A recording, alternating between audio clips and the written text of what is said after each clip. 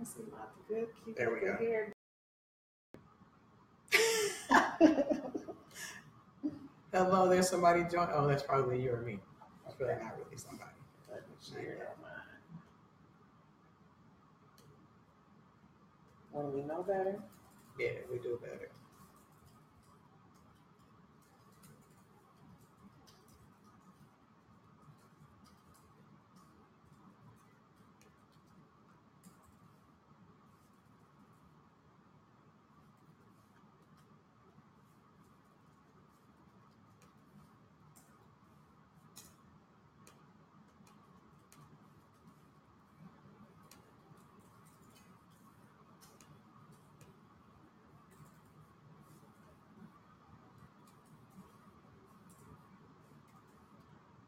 Okay.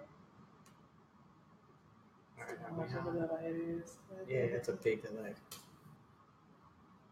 Tajan. Hey, girl. All right. Hey, Tajan. So today we're talking about some good stuff, girl. We're live in less than a minute. As you all join, hello. Oh, just hi, Tayan. It's not just Tayan. Hi, Tayan. Tayan, share it on your Facebook. Yeah, girl.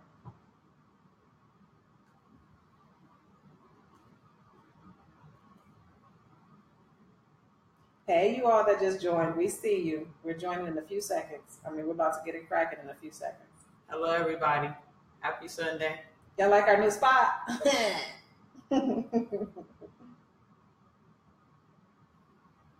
We do. Yeah, y'all see the new digs? It looks nice in here. One day we'll have to go to that couch. Do a show from there.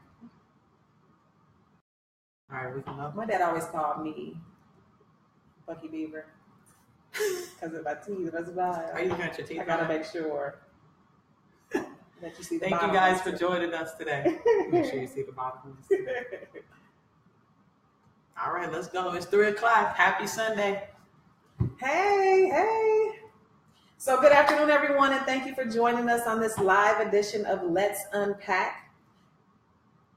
I am Jatan White, creator and host. And I'm your co-host, Nita Renee. Jatan is with the Dealer of Hope. Dealer of Hope is our Let's Unpack new Facebook page.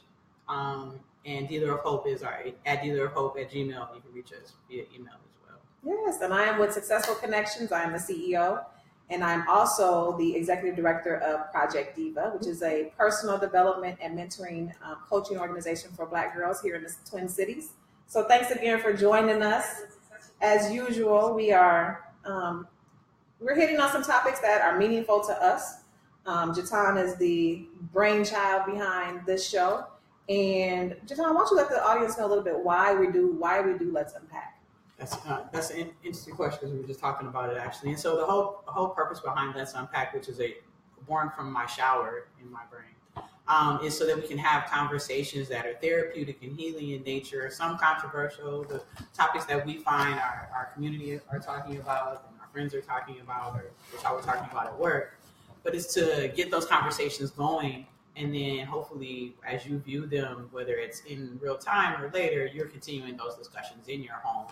And that's where healing actually begins. Right. And that's a lot of times we don't get that, right? A lot of times we spend our wheels circling, or we spend our wheels churning, trying to figure stuff out alone. And me and Jatan are here to basically say you're not by yourself. Like a lot of the girls and the families that I deal with in Project Diva, and then a lot of my clients, we're all dealing with the same stuff. So why not make it to where it is something that we can create as a true discussion with family and friends that may not be near us or may not know us, and just to be able to have some real conversations. Right. So today's show is about mental fitness. It's about when we know better, we do better. Jatan, we had a conversation earlier this week. She called me pissed off. Like, no, we're talking about this week. And we're not having any guests because we need to have some real conversation just around when we know better, we do better. And I think our grandmothers used to say that. Yeah. Well, they used to tell us you're supposed to know better. So you're supposed to do better. But if you're not taught better or you're not shown better, then there's no way we can do better. So, yeah. So when you called me, what was on your mind? Oh, my God. So we're going to go through a few topics today, you guys. One of them, which is going to be, I may rant a little bit, is our social wellness. That's what I was ranting about. Lots of stuff going on in our social spaces, whether they be at work, whether they be at the local restaurant, and especially on our internet social spaces. Right. And so I want to talk about that. I want to talk about how that's impacting and sitting on us, and how how our response to it may have an impact on someone else as well. Yep. And we need to be mindful of impact both ways. So right now, it's not a healthy space for us. Yeah, it's been a struggle. I know there's been a couple of topics. I don't watch the news that much, so a lot of times I get my information from Facebook. If I hop on and I go to market something for one of the businesses, I see what's going on in the news. And so it was. I know heavier things is the young lady that's passed, who was potentially or quote unquote left by herself, and then there's just a lot of stuff that we're dealing with that. A lot of times I think we put more emphasis on it than is needed. Yeah. And we don't think sometimes before we respond on our social media space or in our social media spaces. So yes, we'll talk about that a little bit. And let's just dive into some of the stuff. Let's go for it. So it's being mentally fit. When we know better, we do better. So being mentally fit will help you do better, right? Mm-hmm. So we're going to touch. What is being mentally fit? Being mentally fit is being able to be in a strange or awkward, challenging space, and being able to navigate it without being dysregulated in a way that you lash out, you put your hands on anyone, you appear to be physically disrupted in nature. You're mentally fit. You look gathered. You are gathered. You don't just look the part. Mm-hmm. You are gathered. And when you walk away, you know you're gathered. So I gave an example to the girls recently at Project Diva where I had a challenging moment as an adult, and how I felt so empowered when I left that space. Because I left regulated, and some of the thoughts that I had to go through in my head could have led me down a whole nother path. Right. And I love who I am and what I do, and that's not the path I want to travel. So you have to be mentally fit. Right. So when we think about mentally fit and how do you become mentally fit? So if we dive a little bit deeper, so an incident happens to you. You're at work, you're doing some business throughout the day, and some shit just throw you off guard, like somebody come at you sideways, right? And in that moment, just like our kids, like you were saying, you were telling the girls, like at that moment, you have choices, right? You have choices to either react irrationally, or take a minute to breathe and respond in a way that you're going to be pleased with how you walk away from it, right? And it's always in that decisive moment that like Jatan said, it could either take you down one path or it could take you down another. And so when you're mentally fit, you have actually taken the time to think about how you respond to anything in life, right? That's one of the things that we're teaching the girls in Project Diva. Right. Jatan was our motivational speaker for our first month here in September. And we had Jatan come in because it's the start of the school year, and wanting the girls to understand that at the end of the day, you got a choice. You have a choice. Now, not to say that there's not some mental things going on with a lot of us, not to say that mistakes won't happen, but at the end of the day, understanding first and foremost that you do have a choice is always the key to mental fitness. Power in that choice. And to when you make it through a challenge, or my grandmother, Mama Dia, and them used to call them a trial. There's something at the end of that feels so good. Right? They talk about how when you get to the end of that trial and the Lord stirs you up, it's the same stirring. It's the same trial. You're just not in church. You're not in church. So you get the same feeling. Yeah. So we have social wellness. When we think about having those or making those decisions in our social arenas, it involves building healthy, nurturing, and supportive relationships, as well as fostering a genuine connection with those around you. Yes. So when you think about like being mental fit in your social areas or having social wellness, some of the things that can lead you to that, Jatan, you want to go into? My first one's going to be close your laptop. Close your laptop, put your phone down, put your whatever, your iPad or your Google, whatever, log off. back away. Check out.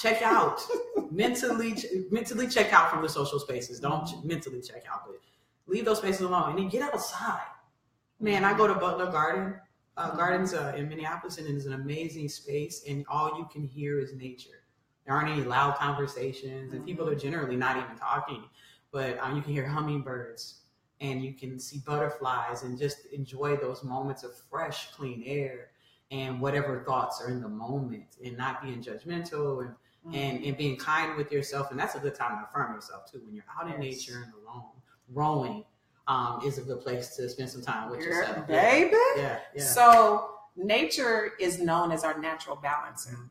So a lot of psychologists and a lot of natural healers, that's the first thing one of the first things that they tell you to do is when you are experiencing anxiety or just thrown off of your kilter, get out in nature, take a walk, right? Yes. And so in doing that, you do allow for yourself to shut off from the world, because a lot of times what we're not doing as adults is stopping all the noise. Like there used to be a time when we were kids, before all of the social stuff and all the technology, where we literally did play outside or go outside as a natural thing because we didn't want to sit in the house all day, right? And so getting back to that, like there's a real thing in going back to nature. So like the girls on my row team, we're dealing with some mental health issues on our row teams with our kids. And when I say that once we are out on the water, like everything is left back on land, because no matter what's going on with you before you get out there, it's just you in the water, right? And we're in a rowboat, so we have to balance. So everybody better be on point, right? Everybody on the row team better be mentally fit. Or be getting there once we get out there, right? So yes, rowing, any sport outside, or just like you said, just simply stepping outside and breathing the fresh air, right? If you're at work, yes, it might be challenging for you to do that, but taking your lunch outside versus inside, like getting out there to breathe and think your thoughts through, that's something that we don't do. So take the time to do it. That helps you become mentally fit. Absolutely. Another one I like is join an organization or some type of group that's following something that you're passionate about, and let that kind of fuel you. That can be self-care also, right? Because you're there with other people who are thinking and dreaming like you, and kind of keep you level-headed and push you when need to be pushed. So I encourage that. And then call family and friends. Instead of texting our family and friends, why don't we call them? Girl, don't even FaceTime them. Call them. Or roll up on them. Hey, I didn't even want to call you today. I just want to let you see my face and not see yours. So there's something to be said about human interaction. See, we're old enough to remember.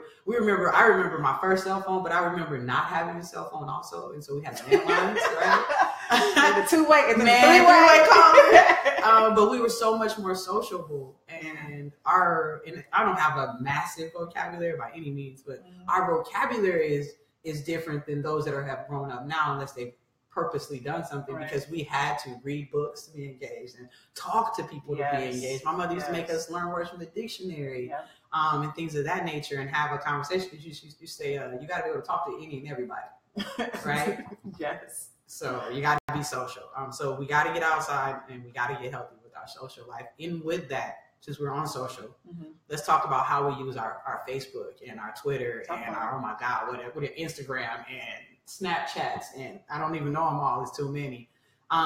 We have to be more mindful. We have to be more mindful, not only of ourselves, right? Because in certain cases, I can't watch videos. If there's a kid in the video, because hurt kids are a trigger for me. I was a hurt kid. And so I can't really watch those kinds of videos. And so I have to be mindful of that. And also me being mindful, even if I could find a way to stomach it, there's somebody like me. So I need to think before I share it. And then maybe if I want to share, maybe I can find just a group of folks that I can share that with, so we can conversate about it. That's good. And then most important, when there's somebody or something going on in the video, there's family members attached to that. Hell yeah. I was recently at DC and went to the African American History Museum. And there is a Emmett Till space. That was the only space that I broke down crying. It's incredible. I promise you that. That's the only space I broke down. But you know what you can't do in there? You can't videotape. No. You can't take any pictures once you're inside the exhibit. And that's so that his parents and his family, or his parents are dead, excuse me for that. His family doesn't have to relive some of those things that you haven't seen yet, because now you're going to see them when you're going. They don't want to re-see the original casket that he was born in. they've already seen it, right? They've lived that experience. So we just need to be mindful in those spaces of ourselves, of others, and then be mindful that we're seeking employment, or we're trying to be business owners, or we're trying to show ourselves to be proven in some kind of way. And people, I'm here to tell you for fact that people, not only your current employer is researching your Facebook and your Instagram and your whatever, but future employers. You want a grant opportunity, the grant folks. I just applied for the Bush Foundation. We both did. High five. Hey. The Bush Foundation, you know what they're going to do? Probably they're going to check our Facebook because they asked us for those extensions. So you have to be mindful, mindful in a healthy way. Some of that stuff's just not unhealthy, and then we take it all on, and now everybody's a private investigator on Facebook. And so I've been relatively quiet because I wasn't there. Right. I don't know any facts. I don't even know this young lady, but what I do know is I have a daughter and I'm a mother. So I'm gonna be very mindful of that mother's view. Hell yeah.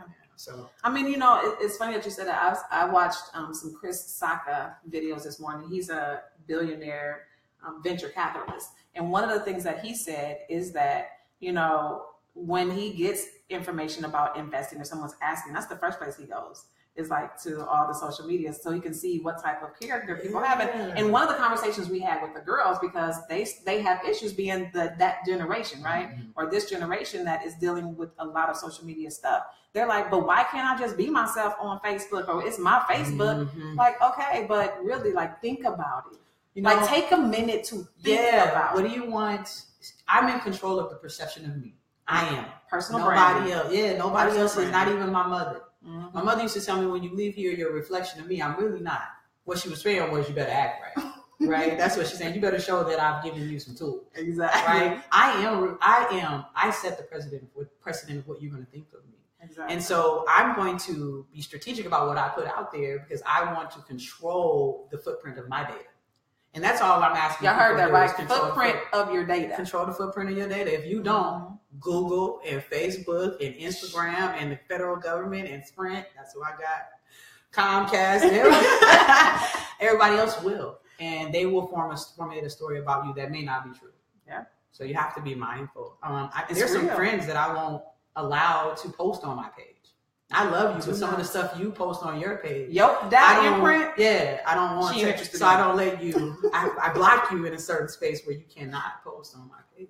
It makes sense. We have to be protective of that. Like, for one, we're business owners, and for two, we deal with kids. And I don't know, like, as a generation, I think our generation of people have not been that very mindful. I don't know if that's a phrase or word, but it works. So mindful of the next generation of babies. They are watching. That's their whole job, is to watch us. Absolutely. Right? And if we're not being mindful of that, y'all on bullshit. That's bottom line. Yeah. Otherwise, y'all don't care about the kids. Yeah.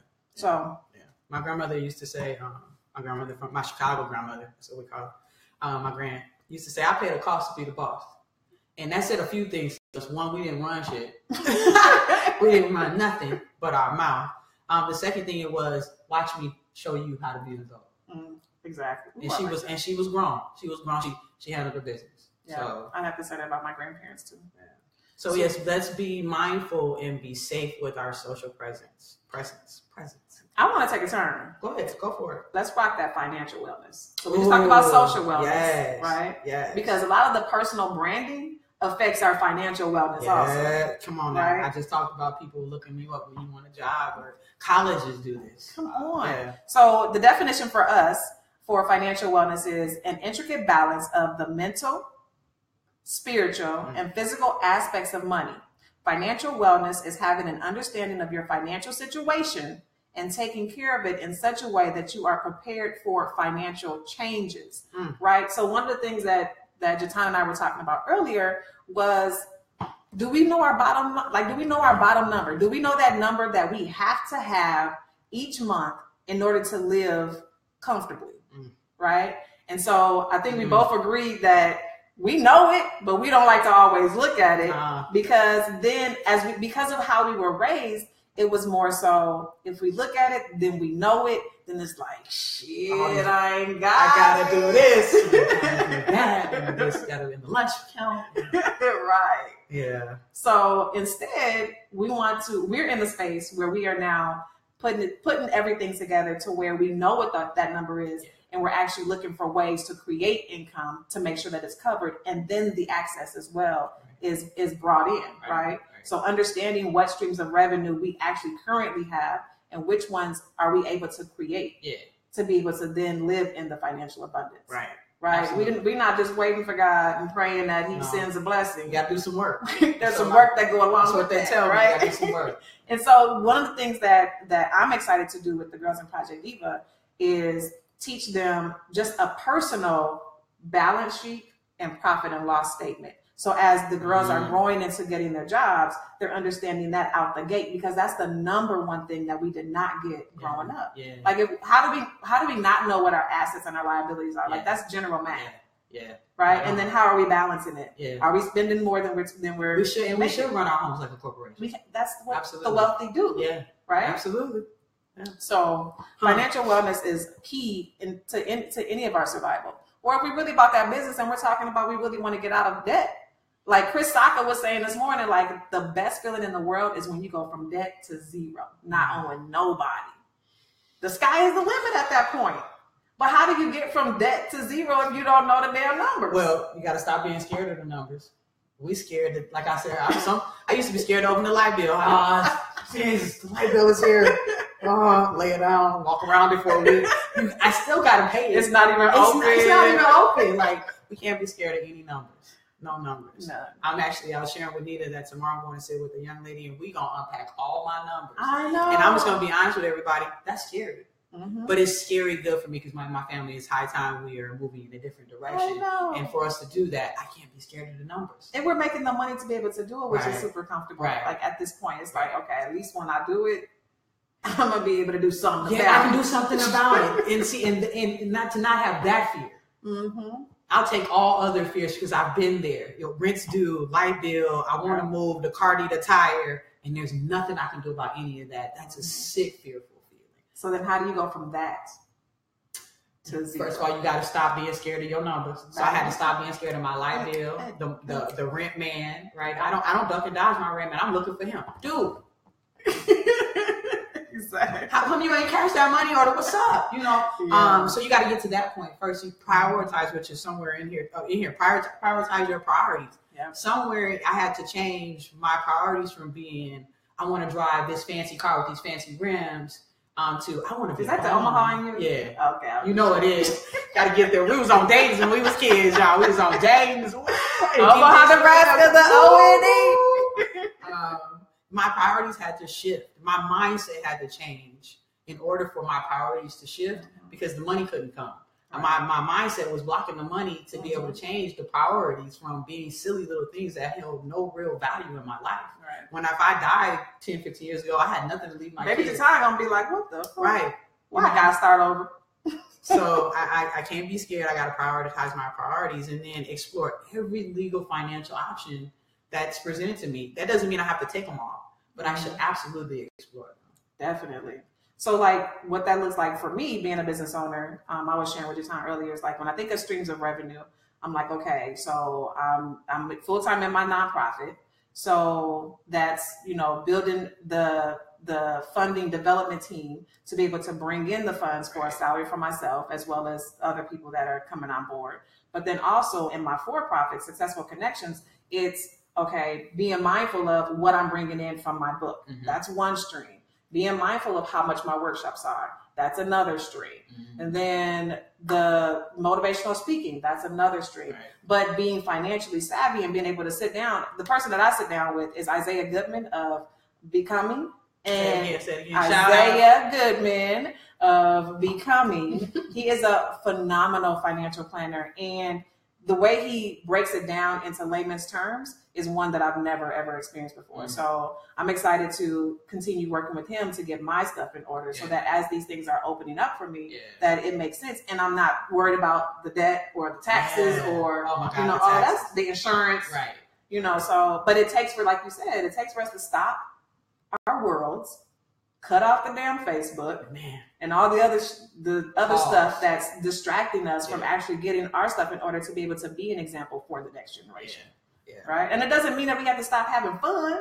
No. That doesn't mean the Friday night happy hours have to stop. No. Or the cocktails over your homegirl house. That's part of your social. That's part of your social self-care. And the celebration. And you got to celebrate. You got to celebrate. All victories are to be celebrated. So I was gonna say, made it through the work week and you didn't snap on nobody. Celebrate. So under the financial wellness suggestions, we had stop being afraid of your numbers, right? Stop being afraid. Get an expert on your team to help facilitate a plan. Jatan's heading there this week. I'm meeting with mine again. Prioritize your priorities financially and explore legal financial wealth building opportunities. Another plug we have to give is to the Black Women's Wealth Alliance. Oh my God, Kenya McKnight. Yes. Girl, I love you. Yes. So we're having the opportunity to start an asset club. And so that's me, Jatan, and Michelle. We have our asset club starting. We have a room for a few more women, but we're going to be able to create a financial hub for what we want to do, along with having a financial hub from the Black Women's Wealth Alliance to be able to be a part of, to have as a support system. So if you guys have not been on the Black Women's Wealth Alliance website, it's bwwa.com. And if you need to reach out, you can reach out to Kenya McKnight. So, I mean, and for us, it's the historical Black women, the women who are descendants of slaves who have been here for hundreds of years. It's a space that we actually can go into and actually feel comfortable being us and learning about financials. Right on. Which is, we're worthy of that. Right. So I'm excited for that. And before we move on, having that kind of space takes away that fear we were talking about earlier, right? Because you're in a room where it's almost like you're with your parents or your family, which is a comfortable space to talk about your money. Yeah. So the guards come down, right? When somebody, and this is no pun to my Caucasian friends, I know I love y'all, but when the person across the table from me is Caucasian talking about my money, I close up a little bit. And it takes me a few more minutes than if that person looked like me. And for whatever reason, that's a variety of reasons. That's a whole nother show. We're not going to unpack that today. But being in that space and feeling safe enough to talk about, oh my God, listen, my debt to income, honey. Lord. Not looking at, right? So I'm with you. Yeah. I want to jump into spiritual wellness. Let's go. Okay. And this isn't churchy spiritual wellness, y'all. I mean spiritual wellness. And the definition that we have is an ability to experience and integrate a meaning of purpose into your life through a person's connectedness with self, others, art, music, literature, nature, or a power greater than oneself. Now, y'all know I'm here for all of this.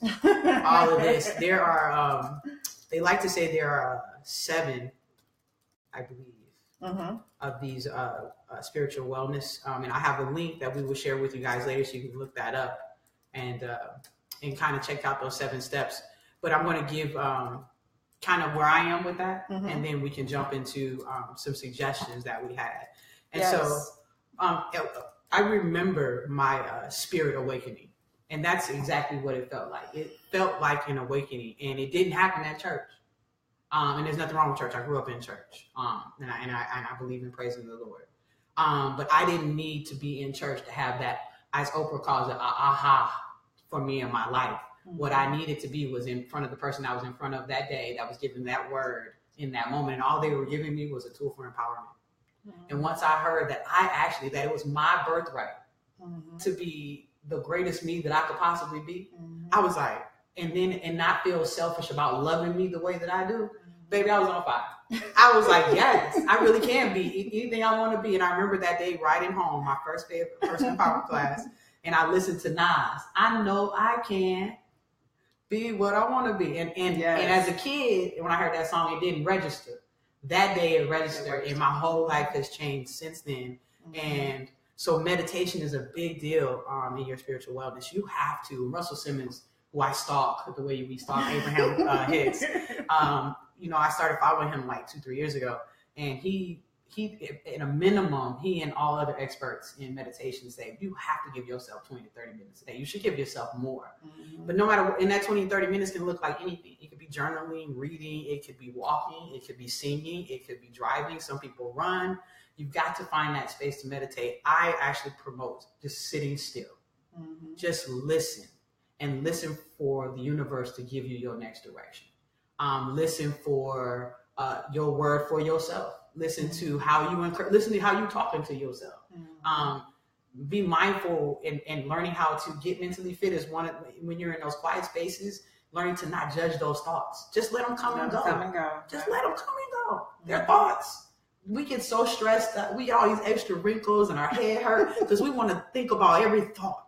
My God, who has that kind of time? That's how you get all these gray hairs, trying to think about every thought. I haven't got any new gray hairs since I stopped that. I know that's right. So meditate, and however that looks for you. Get outside. We talked about that earlier. Think about positive thoughts and get rid of anything negative. Negative people, negative thoughts, negative paraphernalia around your house. Get more, put more positive in and get the negative out. And lastly, explore your spiritual core. Know your core for yourself. Not what the preacher said, not what the evangelist said, not what your mama said, not what Medea said, not what Uncle Tommy said. Your spiritual core for yourself.